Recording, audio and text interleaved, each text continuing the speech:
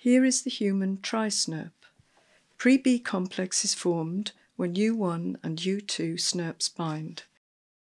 U2 in green binds stably, while U1 in purple is more transient and docks between the RecA domains of Prp28 helicase. Upon binding, RecA2 clamps around U1 snRNA, promoting release of the 5' splice site as U1 and Prp28 dissociate. The 5' splice site anneals to the U6 ACAGAGA box, shown in red. This exposes the BER2 binding site on U4, in yellow.